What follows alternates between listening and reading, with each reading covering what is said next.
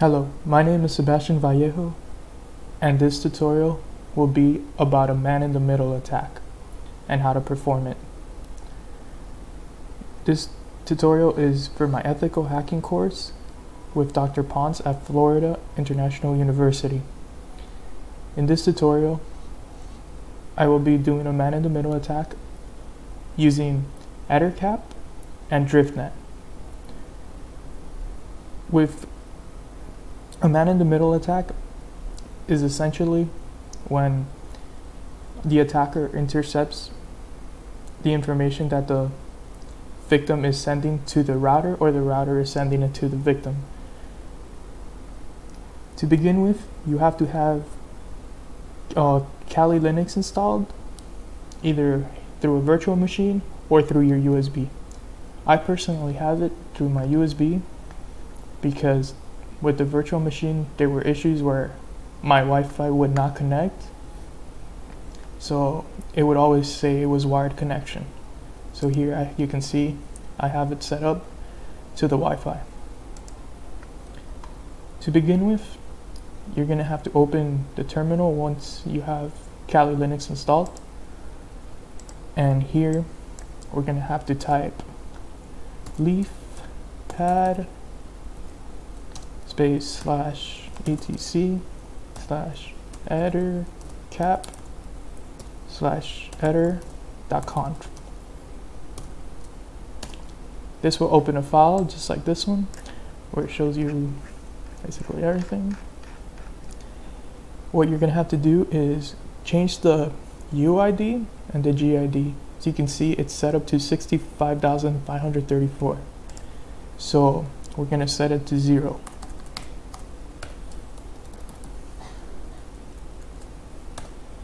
Now you can either look through the whole file looking for the IP tables, or you can do a quick search with Control F, or just go into the tab and put find and then type IP tables, and here you got, if you use the IP tables, you're gonna have to uncomment this. So you just take out the £, and next you go to File, Save, and then Quit. Or when you quit, it'll automatically tell you if you want to save the changes. So the next step is to launch the EtterCap, and the G is for the graphical user interface. You can also do it through the terminal. So here you see the GUI of EtterCap, and next thing we're going to do is go to the sniff tab and click Unified Sniffing. Here it would tell you what network interface you are using. As I mentioned before, I am using the wireless, so it's going to be WLAN.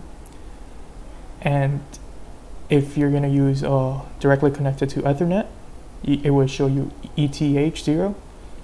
So once you have that set up, just click OK. And here we started. Now you can start. Now you go to host, and you can start scanning for your host. What this does is pretty much it scans your net mask, and as you can see, I have found 7 hosts are in my net mask. So in order to view those hosts, you can just go to hosts, host list, and as you can see, I have now found all these IP addresses belonging to devices and their respective MAC address. The ones that end in 1.1 is usually going to be your default gateway. So that is what we're interested in, because we need to intercept from the gateway to the victim.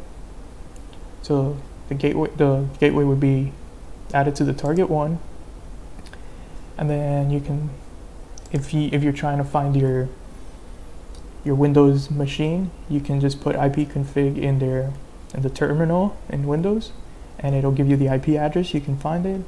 Or what I'm going to do is I'm going to use my phone and look for the IP address, go to settings, then go to connections, Go to your Wi-Fi, select your network, and then it's going to show you your IP address on your phone. So mine is 192.168.1.109. I'll select that to target 2. That's who you're gonna your actual victim.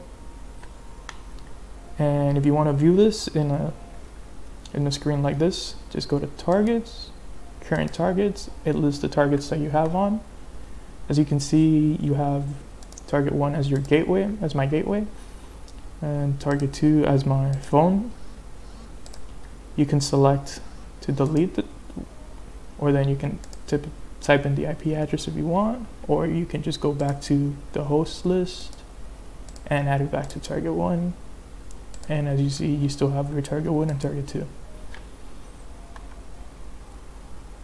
Now for the next part, what you're going to do is go to MITM, and here you're going to start the ARP poisoning.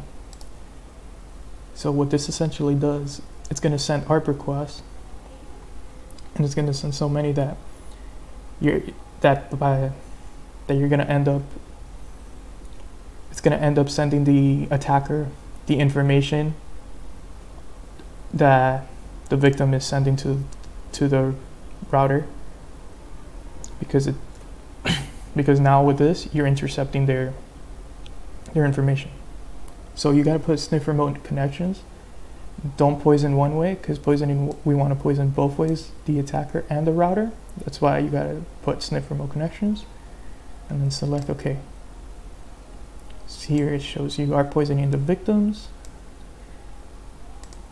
And so yeah, now they're being poisoned. So then you just go to start sniffing. Okay, unified sniffing already started. So now what you're going to want to do is go back to your terminal, open a new one, because you can't cancel this. If you cancel this, you will lose you're not going to be ARP poisoning anymore, and this will not work. So click new tab or new window, whatever you would prefer. And here we would launch Driftnet. Driftnet is a tool that lets you capture images that the person is viewing on their phone. Since you're already getting all the data with EtterCap, this will allow you to just get all the images. The only thing is you will only be able to see the HTTP. You will not be able to see HTTPS.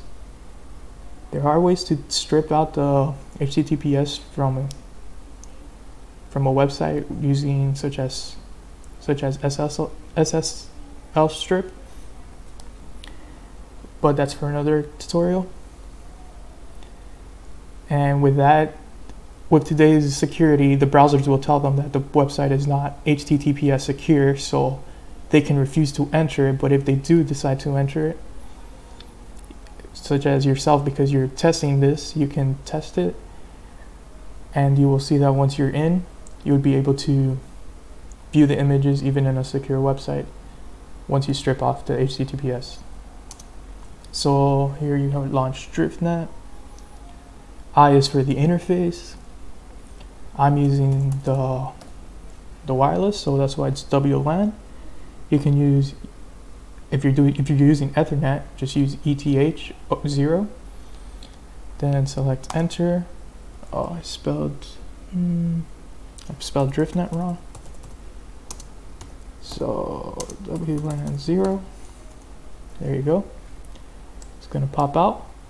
This is waiting to capture images from my phone, but I have yet to open my browser. So now I will open my browser, and let me look for some HTTP websites.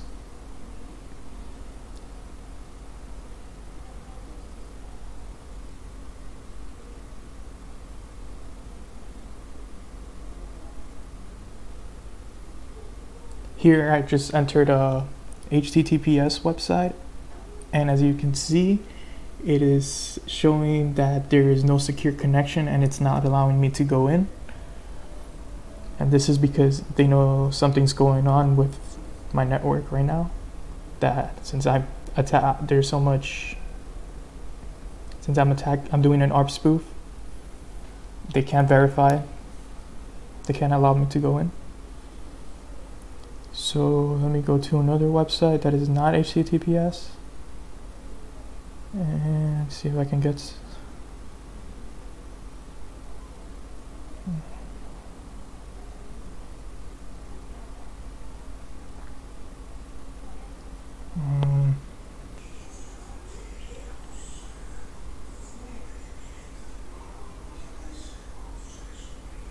let me just use testfire.net as an example.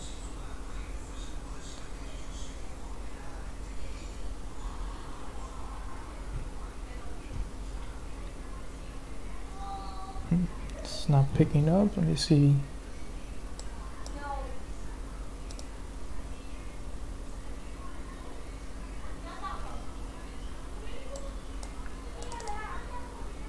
That's weird.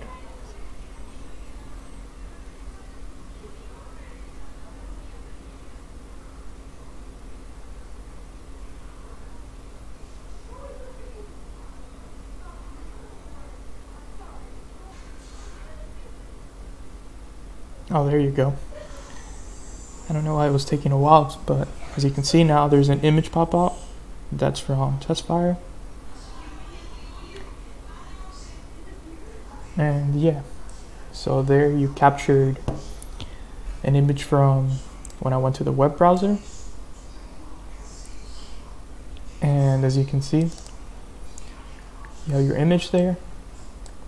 And now you can pretty much test this on yourself. Don't test this on anyone else. And have fun. Thank you.